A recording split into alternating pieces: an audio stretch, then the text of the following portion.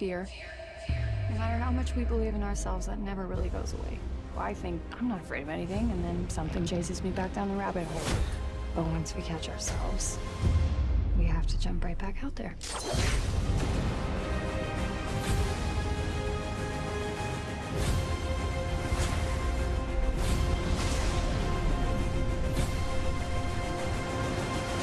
Supergirl, all new episodes Sunday, October 14th on the CW.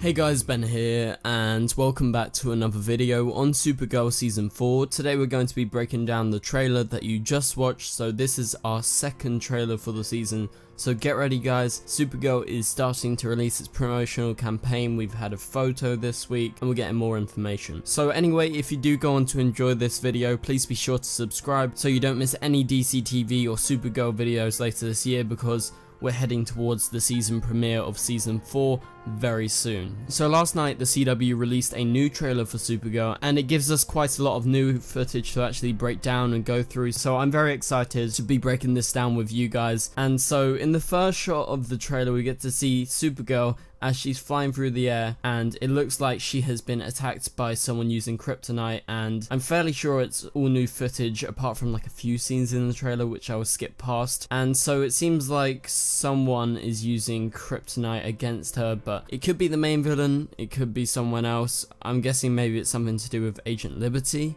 or something like that, because he's actually featured in the trailer. But anyway, moving on to the next shot. This is a shot of an explosion in some sort of cafe or diner or some sorts. This kind of looks like Nicole Mains's character Nia Nal to me. Maybe this is her actually saving someone from this explosion. We know she's going to become a hero at some point in this season, so this looks like her to me. Don't know, can't confirm that 100%, but moving on to the next shot, we get to see Supergirl, and we get to see a man and Supergirl smiling. So I think obviously Supergirl has saved him, and so that's why she's smiling and she flies away. So moving on to the next scene, and we get to see a kid, and I think he's holding a Bebo doll, which is very funny. And you get to see the villain of the episode, and he looks like one of those aliens that was featured really early on in Season 1. I totally forgot the name, but it's in the episode in Season 1 where Supergirl accidentally makes an oil tank leak. It seems very similar, but it's very demonic and very kind of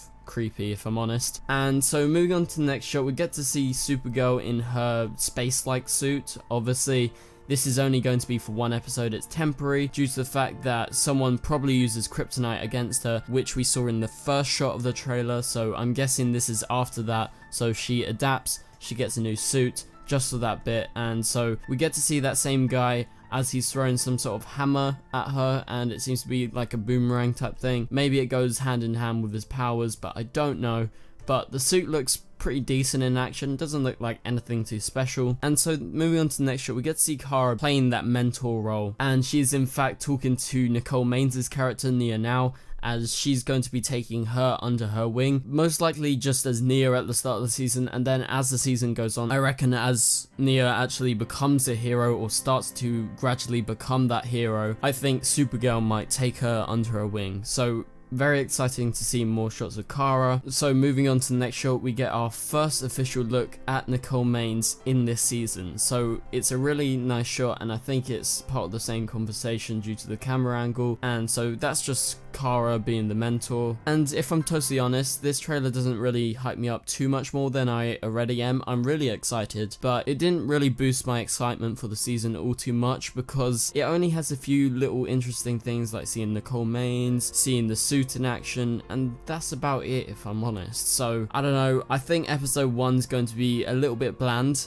and I think as the season goes on it's going to be more exciting. So that's just my opinion obviously. And so we get a shot, and this is of Mercy Graves, and in the comics Mercy is actually the bodyguard to Lex Luthor, so I'm guessing this is going to be all tied up to Lena's story this season because she's still a series regular. And so we get a shot of Sam Witwer as Agent Liberty, but obviously as his normal self, and we get a shot of him in his Agent Liberty costume, which does look pretty cool if I'm totally honest. It is very menacing, I like the mask, the suit looks pretty nice as well, so you know, I'm really excited to see what's coming. But you know, nothing too special there. And the final shot is Supergirl flying over the sea, and I'm not sure if this is a new shot or not. So anyway guys, thank you guys so much for watching, and I will see you guys later. Goodbye.